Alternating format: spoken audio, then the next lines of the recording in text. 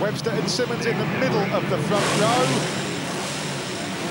And Stroyer on the second row, the Dutchman, with Steven Isaf, the American passenger. He's got his normal passenger replaced. Well, it's not even a normal passenger, is it, Keith? Because the man... No passenger is normal.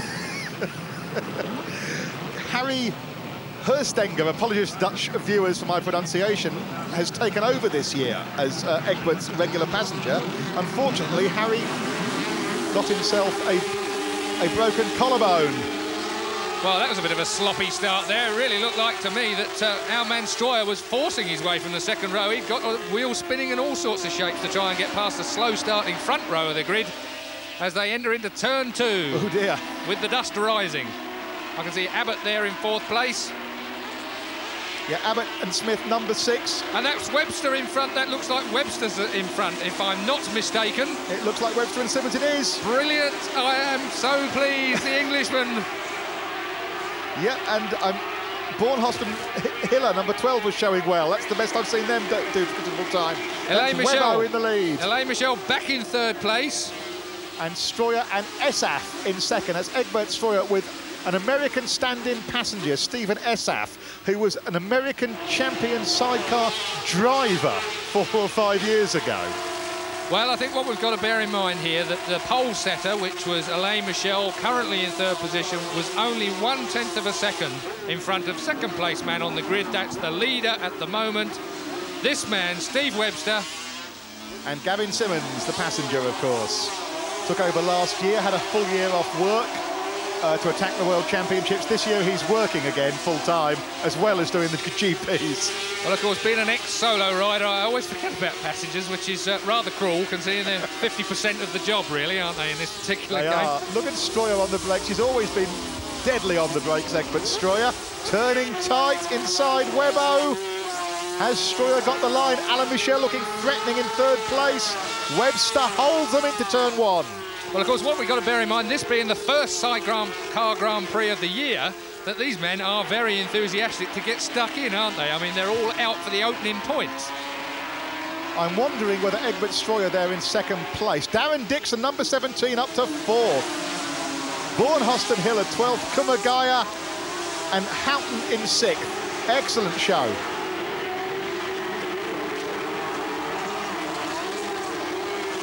That's a very unflattering picture of Steve Webster you just saw. Well, never mind. It won't hurt him in this particular case. Webster finished 2nd here last year in this opening Grand Prix.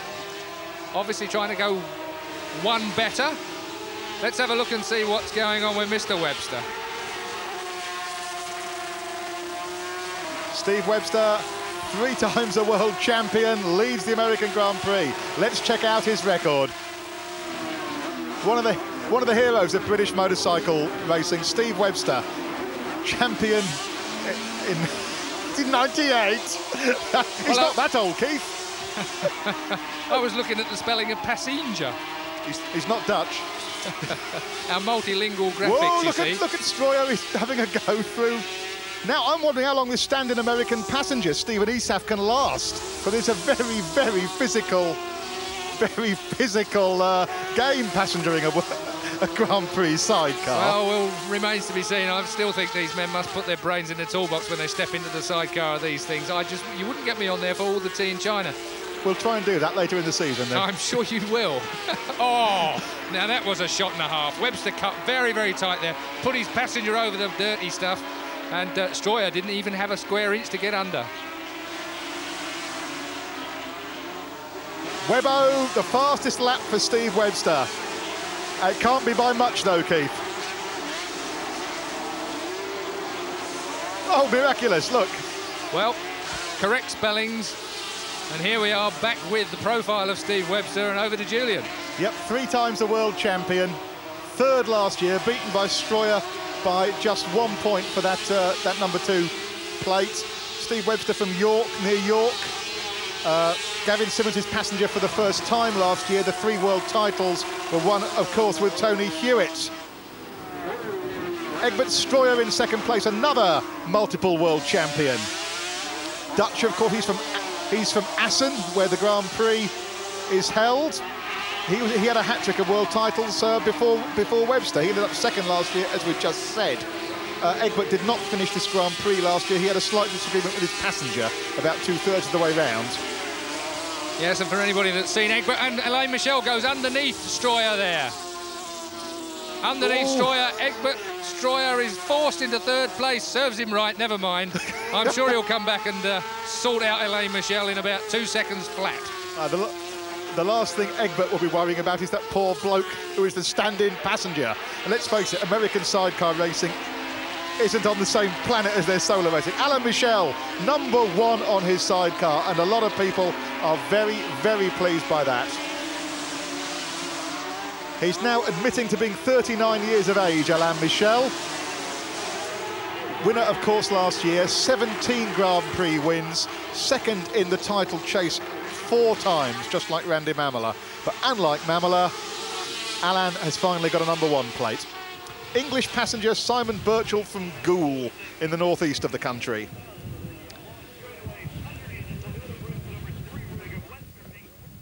Well, there we are again with the scenic route. I think the director in US television obviously likes the greenery around Laguna Seca. Oh, we're back with the race. Well, there's a surprise.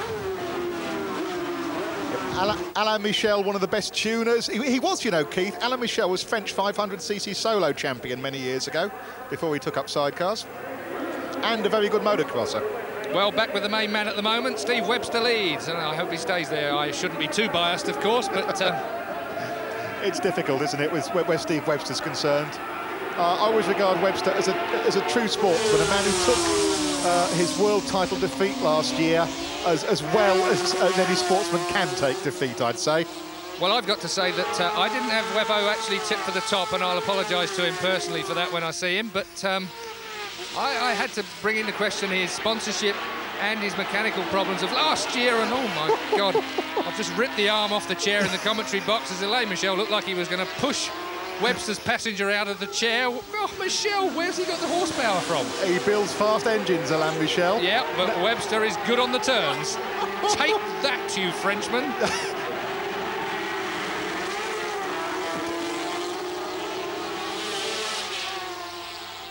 Keith, these outfits use 500cc four-cylinder engines just like the solos. They're not as fast at the top end, I believe, but my God, they go round corners quickly. Well, that's absolutely right. They are sort of halfway between... Oh, dear me, I can hardly speak for watching this. Alain Michel's getting it all shapes.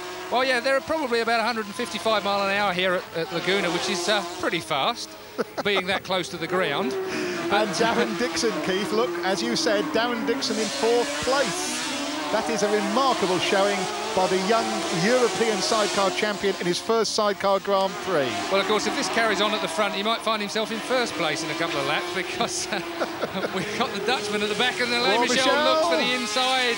Well, Michel is really going for it here, but the thing about Webster is he never gives best for more than about a second, does he? He doesn't, does he? And would you believe that Alain Michel and Steve Webster are the best of friends? They stay at each other's houses when they're travelling, they exchange information. Ultimate respect for each other, but you'd never guess it on a racetrack. Well, I'm very pleased to hear that, but the Dutchman, of course, Stroyer, he goes to all lengths to get past people. I've seen him on the grass, I've seen him halfway down pit lane trying to make a pass.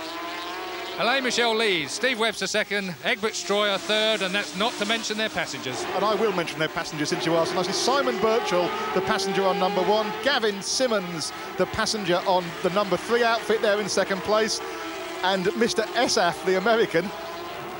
Oh, there we have Larry Coleman. Very interesting chap we have there, nattering away to himself. Yes, he's, we saw him. Fine, good. Yes, very good. Thank you, over and out.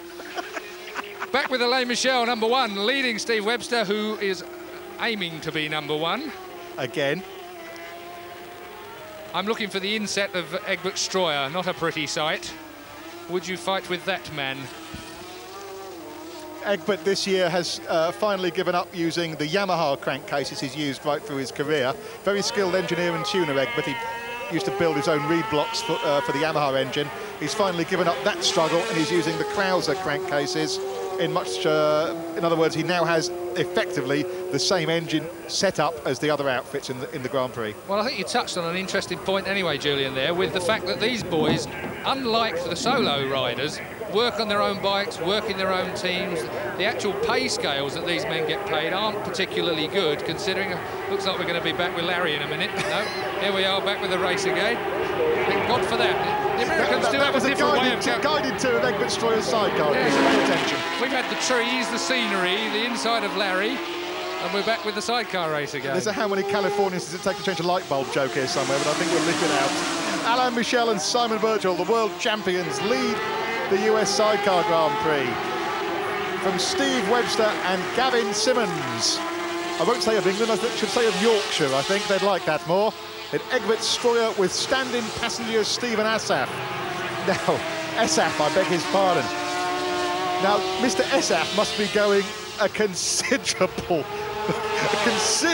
amount faster than he's ever been before in his life on a sidecar. He may have been an American sidecar champion, but American sidecar racing is nowhere near European standard. It's not anywhere near their solo standard, not on the same planet. Yes, it's like Americans trying to play football, really, isn't it? Yes. Well, Egbert Stroyer brings up the rear in the trio of battling sidecars.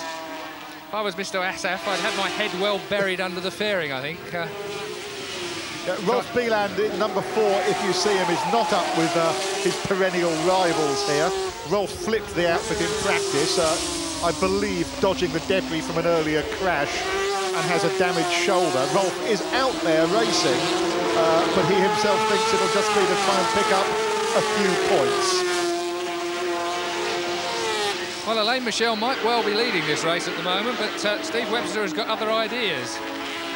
About a foot off the rear end of the bike. Oh, well, there's Mr. Stroyer sticking in a quick lap.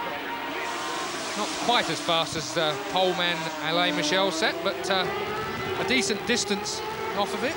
The sidecar guys do say it's impossible to race flat out for the full distance round here, and they have admitted in the past to making a show of it to start with before getting down to the serious racing at about half distance. Well, of course, the ballast men have to be a bit like monkeys, really, and probably fitter than shifting from side to side. The actual G-forces that these bikes are pulling in the corner. Another wonderful picture from our American director there. Yes, we've got a tree to the right. He's obviously pressed the wrong button. We should have a motorcycle sometime round in the next few moments. Here they come into the corkscrew. Let's see that. They have to change direction very quickly here against considerable G-force, as Keith Huewen pointed out. Yes, he's quite quick at keeping up with them as well, isn't he? Let's have another look back. Here we are, Alain Michel. We're trying to get a look at the passengers crawling all over the rear end of the bike. You'll see that the passenger shifts to the sidecar wheel when that wheel is on the inside of the turn to try and keep the wheel down. Obviously, the idea is to keep the wheel down. Then he shifts back again over the rear wheel of the bike, which is the driving wheel with the power delivery to try and stop the wheel from spinning. So wherever the passenger sits on the bike really dictates what the driver can do with the bike. Stroyer looking up the inside of Webster. Webbo cuts his nose off. Yes, the passenger's fore and aft movement dictates wheel spin or front tyre adhesion out of corners as well. It's a very subtle balancing act the passenger is performing the entire time. Well, of course, passengers have been known to fall out, but not often, I must say, but they have been known to fall out, and of course the driver doesn't realise that until he gets to the corner and finds himself with no grip. Confirmation of the top 6. We've got the top 3 in our picture almost full time, but Darren Dixon is holding off the Egloff twins from Switzerland still for 4th place. I have a feeling the Egloffs might have Darren shortly. There's the world champion, Simon Birchall on the left, Alain Michel on the right.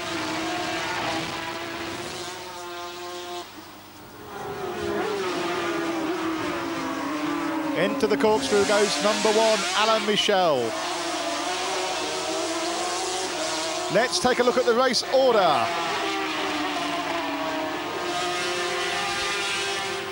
Michel and Birchall lead, Webster and Simmons second, Stroyer and stand-in man Assaf third, the 2 Dixons still 4th. And we're going to take a break now, back with the rest of the Sidecar Grand Prix live on Eurosport in a moment. practice. The top four, Michel, Webster, Stroyer and Dixon. You caught sight just then of number 22, Werner Klaus and Thomas Schroeder, stopped beside the track. They didn't figure in the points, though. Number 7, Kumagaya and Houghton. They were showing in the points earlier, Keith. That's the Japanese-English team.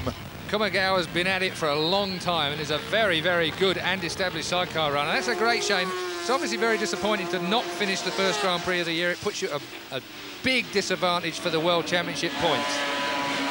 Back at the front of the field, Alain Michel still leads Steve Webster, and Egbert Stroyer now dropping back a little in third place. I'm wondering, Keith, if they've decided, right, that's enough of the jousting for the crowd, as it were, and they're now getting down to some serious, 137.8 for Alain Michel. Nowhere near practice time, but considerably faster than we've seen so far in this race. Well, I think we're going to be in for some fireworks here, that is for certain. Steve Webster is close enough to do the business still. I've seen him finish races with half the fairing missing where they've had a big banging session around some of the turns. I remember with Bieland and company in Sweden some time ago. There's the Goodles, number 8 there, I think. And there's Darren Dixon in 4th place with the Egloffs. That's the Egloffs. Egloffs, number 8, right behind him. Oh, yeah, and as we thought, the Stroyer outfit is going to pull in.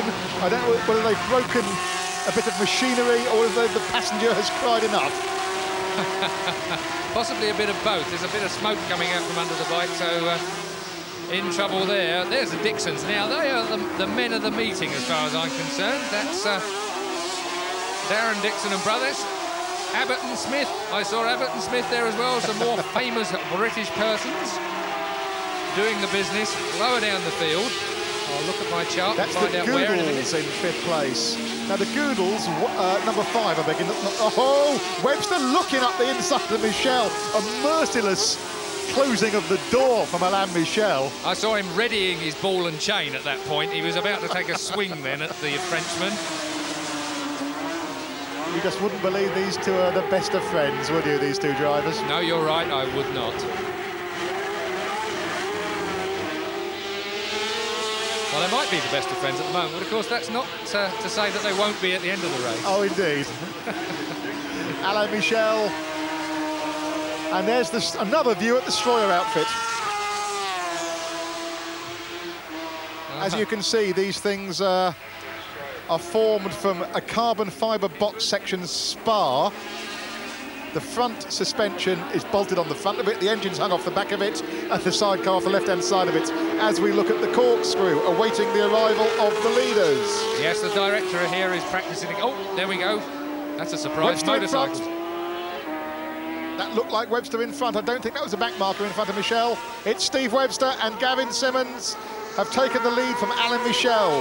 Well, I'm extremely disappointed at that. While the director was looking at the bare tarmac, there was the most exciting part of the race went on, and Steve Webster, the Englishman, passed the Frenchman for the lead, which I don't suppose we're going to see an action replay of, but Webster's pulled out a bit of a lead. I'm amazed. Now, Webster had some problems in practice with a new Austrian gearbox he's fitted. He had problems with about 4 ratios out of 6. I don't actually know if he's running the thing or not for the race itself, but he's certainly having no problems now. As you mentioned earlier, Keith, Steve Webster had dreadful sponsorship problems in the middle of last year. His major sponsor went broke, leaving Steve the best part of £75,000 short on the season's racing budget. He has no new sponsors for this year. Basically, the Avon Tyre Company and the Silkaline Oil Company have basically... whoa! Dixon confirmed in 3rd still. Egloff from Bornhorst and Abbott and Smith are up into 6th.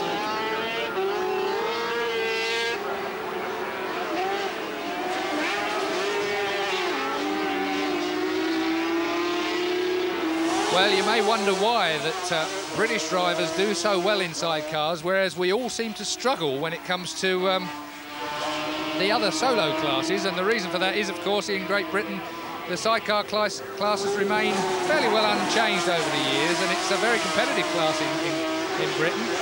And there are so many good guys at it. There is a British tradition of three-wheeler racing as well, of course, that counts.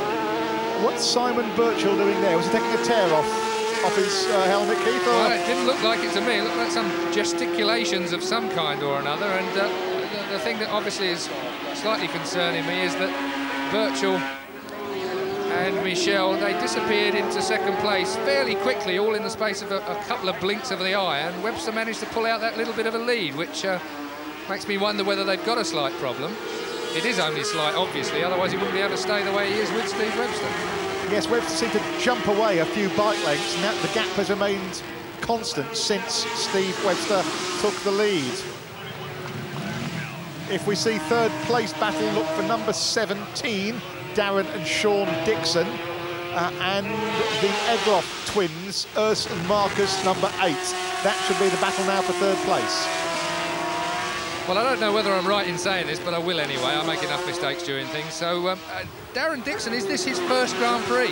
I'm sure it is his first Grand Prix. It's his first sidecar Grand Prix, not his first solo Grand Prix. I actually meant sidecar. Right, fine. You're picking me up on a technicality there, I love doing that. Well, in yes, that it is his first sidecar Grand Prix, Keith. Well, if he gets a rostrum position in his first sidecar Grand Prix, I've got to say that is a brilliant position. That is absolutely unbelievable. Everybody said, those people in the know as far as sidecars are concerned, that Dixon would do well this year. I didn't really know, I must admit to. And here he is in third place in the first World Championship Grand Prix for sidecars. And no less an authority than the leader here, Steve Webster, told me 18 months ago when Darren Dixon went back to sidecar racing. Before he won the European title, Steve Webster used to race against Darren Dixon in the Marlborough Clubman's Championship, and said, whoa, Michel has another dip, there's nothing wrong with Alain Michel now. I'll just sum up on Darren Dixon. Webster has always maintained Darren Dixon is a major sidecar racing talent. Well, he's pretty good fun in the bar as well, which everybody will be pleased to know. Especially if he gets a rostrum position, I think he's going to be exceptionally good fun. The positions last year were reversed that these men are in. Alain Michel won last year's Grand Prix and sets the fastest lap in this year's Grand Prix. Webster was second last year. They're still 5 seconds shy of their practice times, Keith. Well, that's a remarkable difference there, Julian. I'm just rustling my paper to see exactly what happened there.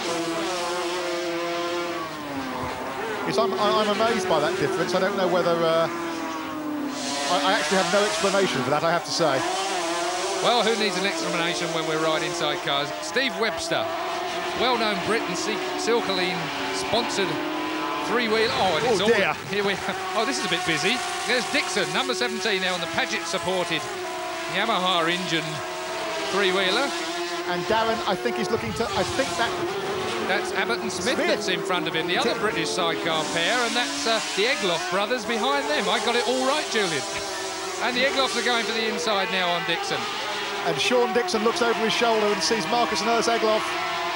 Well, I don't think I'd be tempted to look, actually. I wouldn't. They're all over him like a rash. And Abbott and Smith are really... They've come past the pair of these two in the last 3 laps. They were on a charge. Well, of course, Abbott and Smith finished third here last year, so they're not strangers to this particular track, are they? They're not. Steve Abbott and Sean Smith. They've been around the sidecar class for a considerable while. And a lot of people have said that this couple this year are the men to watch. Very good setup, really successful testing. Pre-season. Like Dixon, wants to watch for this year.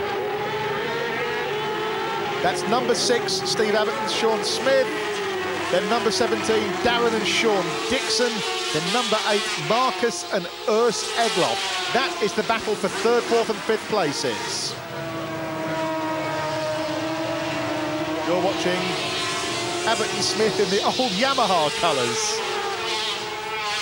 Confirmation there that Webster is still in the lead from Michel. Steve Abbott now into 3rd from the Dixon brothers. We'll take another short break. Join us again in a moment. As you rejoin us, it's still Webster from Michel and Abbott. But there is Abbott. There is the Dixons, number 17. Back up with the number 6 outfit of Steve Abbott and Sean Smith. Well, I remember Darren Dixon as being a very determined driver in two-wheel stuff, and he looks like he's brought that along with him when it comes to three-wheelers. He doesn't look like he's going to let Abbott get away from this. He does. There's the Goodles, the green outfit going through just there. The Goodles, incidentally, when they won in Hungary last year, were the first, that was the first time in 10 years that a sidecar Grand Prix has been won by non-world champions. There they are, the Goodles. Well, with a name like Goodle, I suppose you deserve to win one, don't you, really? Another set of Swiss twins. Back with Webster. That's Webster and Simmons. Now 8.5 seconds up. I can only think that Alain Michel is now hitting some trouble, Keith. Well, whatever it is, whether it be Webster on his second wind or whatever, the man is leading. He deserves to be in front. He has a quick look over his shoulder there. Well, if Alain Michel's got a problem, he might just be able to dribble home in second place. That's our first look at Rolf Bieland and Kurt Woltersberg this year. Bieland pushes the frontiers of technology when it comes to motorcycle design, when it comes to three-wheelers. The man deserves to do well because of the things that he actually designs into his bike. Obviously injured, but you've only got to look at the bike and see that it's different from everything else. Yes, the man who has repeatedly forced the FIM to change the rules because he keeps bending them. And he's in 6th place, Rolf Bieland. So, hurt or not, the ex-multi-world champion is doing very well. Let's check Rolf Bieland's curriculum vitae. He's now admits to being 41. Kurt Woltersberg, his passenger, has been with him for a considerable number of years. He's won, as you can see, look at the number of Grand Prix that man has won. 3 times a world champion, 56 Grand Prix wins. No one comes near him. And that's amazing, isn't it? 56 Grand Prix wins, and he's only won the World Championship 3 times. There was one year the sidecars had 2 world championships, B2A and B2B class. That gave Rolf the chance to win more than 1 Grand Prix a meeting. But in those days, you could do that on 250 and 350 solos, 50 and 125 solos. And I can't think of many people, apart from, let's say, Angel Nieto, who comes anywhere near that sort of record over the years. Certainly not in modern times. Look at that big drift on sideways there, and that was with the sidecar wheel on the inside of the turn. So, Dixon's back. Third. And look at the Egloffs. They're coming under severe pressure from Rolf Bieland. Whoops. We have a spinner. Barry Brindley and Graham Rose have spun it at the last corner. Well, this is certainly hotting up now, Julian. This is all going to the wire. We've got Bieland on the charge. Look at this. He's having a look at the inside of... And he's gone past the Egloff as well. This is amazing. Bieland is absolutely charging. And the driver, Marcus Egloff, looked across a couple of times, took a double take, saw it was Rolf, and he didn't really try and push him anywhere, did he? One of Rolf Bieland's standard training techniques is he likes to box. He's a boxer. Well, Webster leads by a mile with Gavin Simmons in the chair. Silkeleen and Avon sponsored outfit, and absolutely miles in front now from Alain Michel. Alain Michel must have a problem. I'd like to pay tribute to those 2 British trade sponsors, Keith, Silkeleen and Avon, for supporting Steve Webster really quite generously this year. They really have allowed a multiple world champion, one of the best ambassadors British motorcycle sport has had in the past 10 years, to go Grand Prix racing this year. Let's check out Steve Webster's history. That's Tony Baker in a set of leathers. One of my old magazines helped get him, by the way. Haven't helped him, have they? No, obviously not. Well, they look fairly... they must be up a slip road somewhere, because they look fairly casual while they get undressed. Undressed for the cameras. Perhaps the mat faced the wrong way. Took a wrong turn. There's Alain Michel now dropping back considerably. Still in second place, with a comfortable gap still over the Dixons in third. Comfortable now, of course, because Egbert Stroyer has had to pull in. Yep, he's got 18 seconds before Darren Dixon turns up. Let's check the current world champion CV. Alain Michel, 39, are you sure? Simon Birchall from Goole in the northeast of England is his passenger. Alain won here last year, 17 wins over a career that spans the best part of 15 years in Grand Prix racing and 4 runner-up positions in the World Sidecar Championship.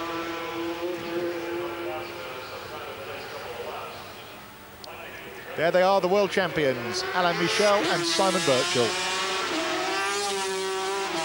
Well, there could be any reason for him slipping back, of course. We can only speculate from here. He might be a sticky gear shift. He might have cramp.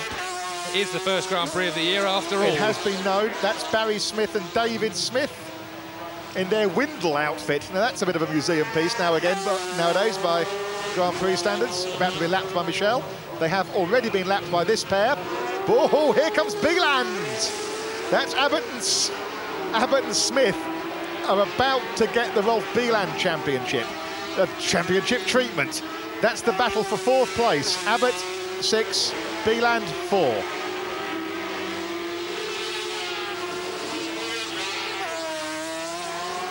Well, for a man with a broken shoulder, Rolf Bieland's driving all right, Keith. Well, he did say it was a little bone that he broke, obviously one that doesn't count very much.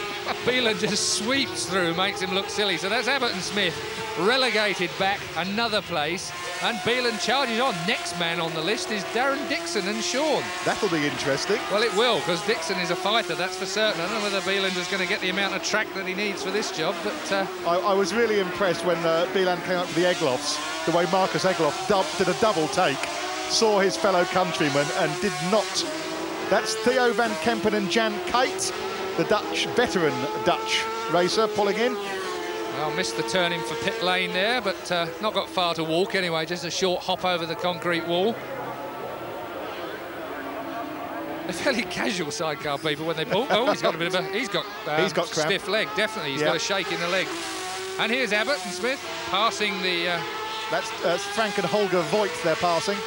Back markers. I'm glad you said that. Now then. Number 6, Steve Abbott and Sean Smith. The Krauser engined LCR like normal. Well, the Eglofs were getting the treatment from that back marker then. The Eglofs didn't really find a lot of room on the track when perhaps they should have done. Here we are, number 4, Rolf Bieland on a charge, chasing Darren and Sean Dixon. And being pursued enthusiastically by number 6, Steve Abbott and Sean Smith. I think enthusiastically rather than in much hope, I have to say it. You can always tell Steve Abbott he's had that old Yamaha America replica paint scheme on his outfits for years now. Number 8, the Egloff twins. Marcus driving, Urs the passenger. Well, of course, last year, Bieland broke down 4 laps from the end, so there's time yet for a repeat performance. Bieland has a name, as you mentioned earlier, Keith, amongst the sidecar boys, for being an inveterate experimenter. He cannot leave anything alone. He has to try and improve it. He experiments all the time. This year, Rolf Bieland has sworn, apparently, to keep things standard, not to interfere with something that works. No one actually believes he'll keep to that promise. Well, this man's not interfering with too much. Race leader Steve Webster and Gavin Simmons doing the absolute business. Faultless ride. Did the tough stuff when they needed to early on with Alain Michel. Dispatched the Frenchman. And trying to get back the mantle that they probably rightly deserve. World champions. I'm not going to argue against Alain Michel having a world title for his career and his talent over the years. I think it was the addition of... Alan himself says that Simon Birchall made all the difference to him. Alan was thinking of retiring when the offer was... So was Simon Birchall. When they were put together, I think by Steve Webster actually suggested it to one or other party. That's what I understand, yeah. I think you're absolutely right there. And they decided to give it a go last year. And they're slowing. That looked to me like they were slowing then. There's Steve Webster on the left with the glasses, Gavin Simmons on the right. That had me worried then as they came down the hill. They definitely looked like they were a little bit slower then. I hope it's not the gearbox problems he had in practice. Doesn't look like it there. They're going well. Well, they are there, Keith, I think. Well, I think my heart just missed a beat there as they sweep through the start and finish. Flat out 6th gear left-hander. Around 155 miles an hour. Which takes a bit of hanging on to when you're that close to the ground. 155 mile an hour must feel like about 400 mile an hour when you're that close to the ground. Here we are with the scenic view again. Yes. God knows why, but San Francisco's that way. I know that Eurosport is a European channel. We are well aware of that here in the commentary box. But British motorcycle racing does owe a debt to Steve Webster. He was the one man through the lean years in this country the general public knew something about. He won British Grand Prix twice on the row, and that was something the general public really enjoyed seeing. Very spectacular, and he is a fine ambassador for motorcycle racing. Steve Webster, number 3, leading from Alan Michel and Darren Dixon, number 17. Rolf Bieland, wonderfully now through to 4th place. Sean Abbott 5th, and the Egloff twins 6th. There they are, number 8, the Egloffs. Well, Darren Dixon must certainly be catching his, crossing his fingers, I should say, for, as the Egloffs have a look at the inside of Sean Abbott. But as I was about to say, the Dixons must be keeping their fingers crossed as far as that 3rd place rostrum position that they hold 4 seconds over Bieland at the moment. This is a good dice here between Steve Abbott and Sean Smith and the Egloff twins. The Egloffs looking every... Oh, can they do it here going into the corkscrew? Oh, dear me. Certainly Smith was not going to let him have any more room than he actually needed there, was he? The Egloff had to breathe in, I think. I saw the motorcycle breathe in as well then. He's a hard man, is Steve Smith. Well, you need to be when you're on the grass. That was definitely a bit of tough riding. The Egloffs looked to me like they're making a bit of a determined effort to gain a place. Interesting that the Swiss teams, the Egloffs and the Bieland crew, use these synthetic Kevlar riding suits. I can't call them leathers because they're not. They're aramid fibre Kevlar suits. Have that sort of matte finish to them. Wide line there from Marcus Egloff. In order to try and get the power down to get right in the slipstream here. Now, whether it's going to do him any good, it looks like Steve Abbott certainly got the motorcycle running well. But the Egloffs drive at them out of that turn, just a little bit more traction. With the 3rd wheel on the dirt. Well, we don't really need it anyway. And another look up the inside from the Egloff twins. Oh, dear. Well, I think there's going to be a swap of paint scheme fairly soon. They are that close, folks.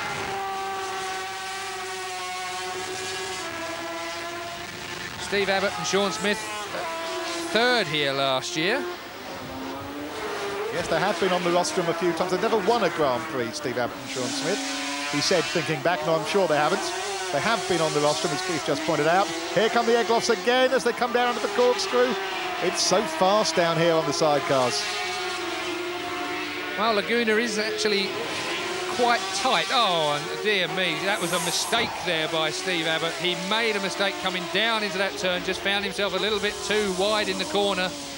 And Egloff didn't need another invitation, did he? Into 5th place go the Egloff twins. It looked like Steve Abbott pushed the front wheel a bit there, coming out of the corkscrew around the right-hander, ran wide, and the Egloffs nipped through, thank you very much, into 5th place for the Swiss twins. Well, Abbott's got it all to do now, that's for certain, so let's see how he recovers from the initial shock of running on a little bit there. I think pushing the front end just a fraction too hard.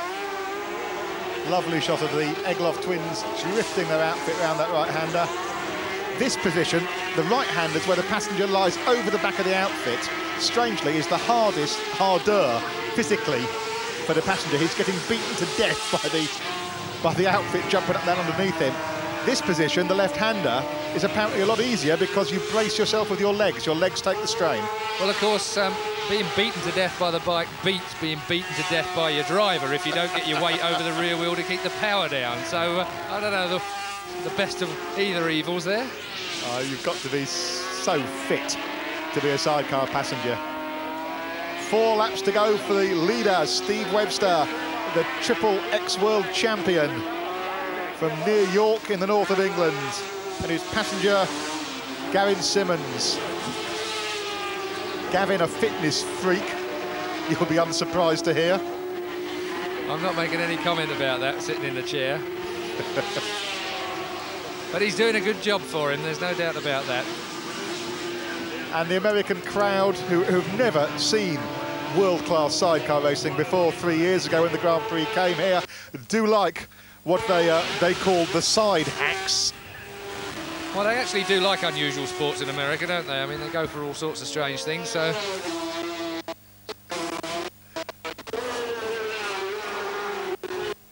The leaders. Second place. And Michel there with the front end well locked up coming into that turn. That might well be an indication of the problems he's suffering, perhaps the balance bias. They can adjust these braking systems as they go along, like the car racers can actually do. They can change the balance from the front to the rear, from the side to the back to the front again to suit each track. Usually it's done, set up in practice, and they don't mess around with it during the race. But certainly then, he was running on with the front end, chattering away and squealing into that turn. Perhaps Michel has that problem. That's Alain Michel on the right there, his passenger Simon Birchall, the Englishman, on the left. And of course, part of sidecar racing, Keith, much like solo racing, is conserving your reserves. And in sidecar terms, your tyres and your brakes are the reserves. You can wear them out, overheat everything in the start and have nothing left at the end. Maybe Alain has a few tyre problems, I really couldn't say. Well, having problems, he had the Zerberg brothers right in the middle of his exit of the first turn onto the start and finish straight there. They didn't really seem to know where they were going at the time, and fortunately managed to pull themselves out of the way. He's definitely got a front end problem there. He had it again going into that turn. Looks like the front's pattering away at the under braking. I'll readily admit to not being a sidecar expert when it comes to the actual driving of these things, because you wouldn't get me near one, let alone in one. We'll see if we can rectify that as the season goes on, folks. I'd personally pay money to see Keith Huewen going around a track in a sidecar outfit. Well, if you'd pay money, then I might well be persuaded, Julian, because the likelihood of that, I'm told from our production crew at Eurosport, they'd all like to see Julian parted with money, so... Meanwhile, the leader, Steve Webster, passenger Gavin Simmons, a very comfortable lead in this, the first round of the 1991 World Championship for the sidecars.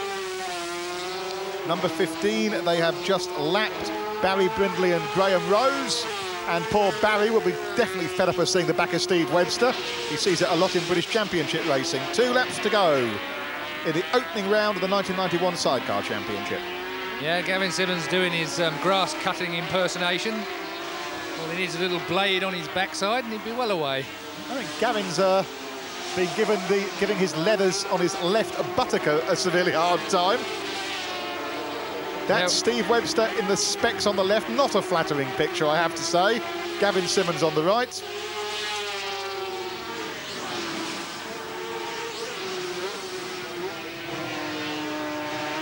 So as Steve Webster heads toward the flag to tell him it's the last lap of the opening Grand Prix, let's check the race order. Webster and Simmons lead from Michel and Birchall, the Dixon brothers in third, and Rolf Bieland and Kurt Woltersberg up to fourth. That is a splendid achievement for the injured Bieland.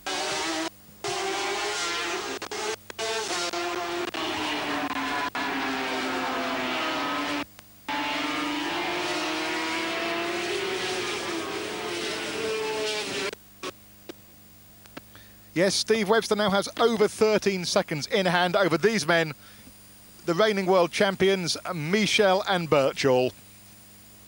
Fingers crossed for Steve and Gavin that they can have an untroubled last lap on their way to the checkered flag. Well, there's Michel, second place and suffering some kind of a problem. Certainly a front runner earlier on, but hanging on to his second place easily. Here we have the leaders on their last lap now, number 3. The question that now comes to my mind is, can the Dixons hang on to third place for a rostrum in their first Grand Prix? And aren't these motorcycles quiet? It's wonderful sound quality we're receiving from America. Well, perhaps we ought to sit here brooming. After you, Julian. No, Keith, after you. Steve Webster, number 3, leads the American Grand Prix. Then we get, we got a smattering of sound there. So Steve Webster and Gavin Simmons lead the first Grand Prix of 1991 on their last lap. They'll make it to the end, I'm sure, this year. It's downhill from here, into the corkscrew for the last time. Simmons over the rear wheel, thumbs up from Steve. This is good to see, Keith, good to see, not just for British motorcycle racing. I don't think the rest of the sidecar community will begrudge the English team this victory. No problem with the back markers there. Steve Webster cuts his way through onto the last bend of the last lap to win the first Grand Prix of the sidecar year. Yes, and Webster and Simmons win it.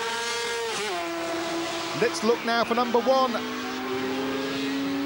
Alan Michel and Simon Birchall. Will we get to see them? Meanwhile, Webster and Simmons must be very relieved men. Steve Webster will now be extremely pleased that he bothered to go racing this year, that he worked over winter to get the outfit sorted out, to get the sponsorship together, to enable him to have another go at the world title that he really does desperately want back. Well, of course, the one thing I like about sidecar riders, their passengers and their crew, are that they celebrate in fine style. Unlike the solo riders, the sidecar crews celebrate together, drink a lot together, enjoy themselves together. You might see Steve Webster, when he's waving his hand, his left hand up in the air there, he's got a cord attached to it. That's not a drip feed or a remote control, that's actually his... That's actually his kill button cord. That's his ignition kill lanyard. And Darren and Sean Dixon did indeed get on the rostrum in their first Grand Prix.